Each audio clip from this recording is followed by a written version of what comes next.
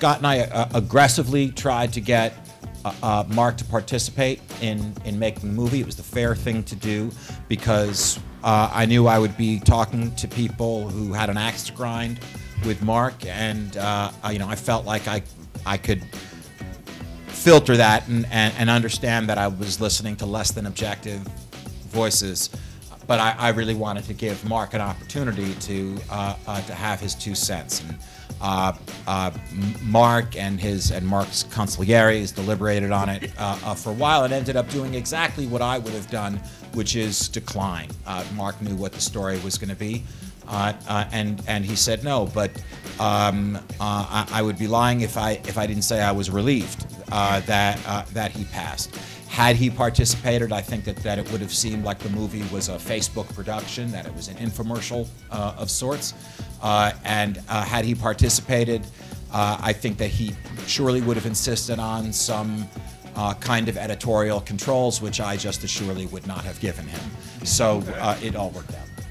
David was a counterintuitive choice to direct this movie. David is best known for being peerless as a visual director, and I write people talking in rooms.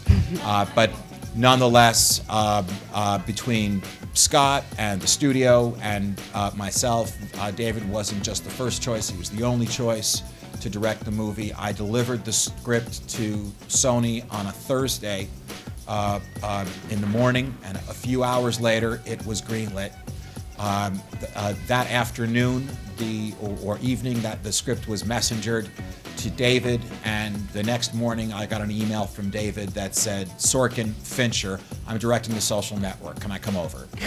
And that's how it happened. It was fantastic. And the very first thing that he did, because that script that I turned in was 162 pages long, which, as you all know, is about 40 pages longer than the average screenplay. And the shooting script was 162 pages long. Nothing was left on the cutting room floor. There's literally nothing cut from the movie. It's terrific. The only problem with that is that the DVD, and I'm not trying to sell DVDs here, but the DVD, which is terrific, contains no extended scenes or deleted scenes. But the first thing that happened was the studio said to David, listen, you're going to have to get him to, get it down to 135. Can you do that? We're willing to make a long movie. David said, I don't think you're going to have to do that. I think this movie is not as long as you think it is. And the first thing that David and I did was he had a stopwatch, and he said, you're going to read the whole script out loud at the pace that you heard it in your head when you were writing it. And at the end of each scene, he'd click a stopwatch and he'd write down the time. The first scene, 5 minutes and 7 seconds.